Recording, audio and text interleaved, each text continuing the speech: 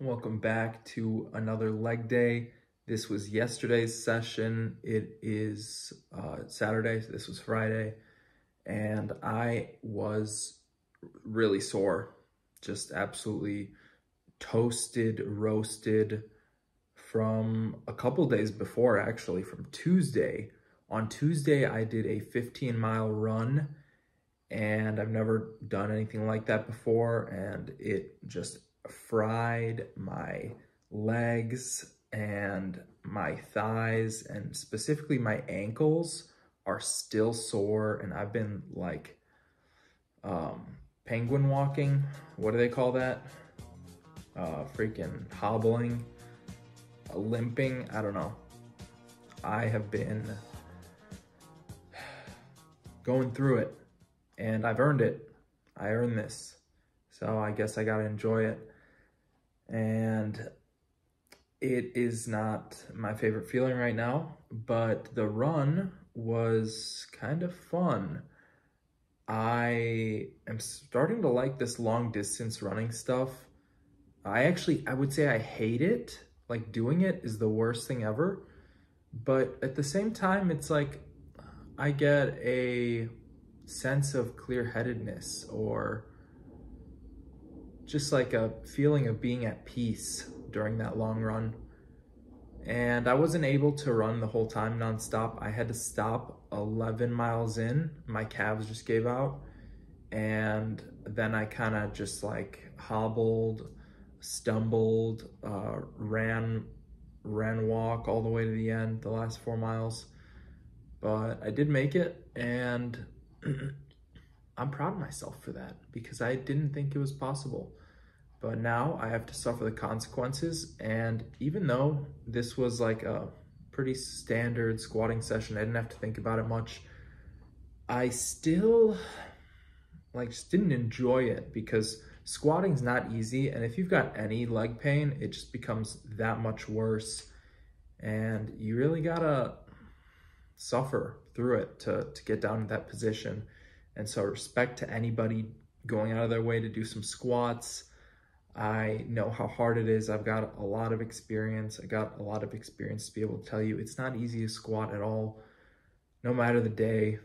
But this day was a little harder for me, but like, since the weight's still light, I just got through it, and I'm progressing slowly. I am increasing the weight on the hamstring curls, so I'm at 45 pounds now. I am kind of just doing the same stuff. I did fail my weighted calisthenics, which was a bit of a bummer. At the same time, I've been eating like a pig. I've been eating like a lot of food and just piling on mass. I weighed myself today at 196, which is like 26 pounds above where I was before, and I'm hoping to hit 200, maybe like 210. That'd be crazy if I hit 210, but at least 200. Yeah, I wanna hit 200 pounds in the body weight, and I think that's like 91 kg, 90 kg, 91 kg, but that'll be cool to see, just because I've never been that heavy before. And I just kind of want to maintain like a heavy frame, a heavy weight for a while, to have that fuel to build up some real muscle, because this is when this program really takes off. This is when it actually, starts to level up. I'm back to 1 plate in the squat, which means, I don't know exactly what it means, but it means that I'm not that injured anymore. I'm not injured enough to not be able to squat. And clearly, if I could run 15 miles, my knee can, take a beating. And my knee is actually not even what's bothering me after that run. It's the ankles. My ankles are so sore.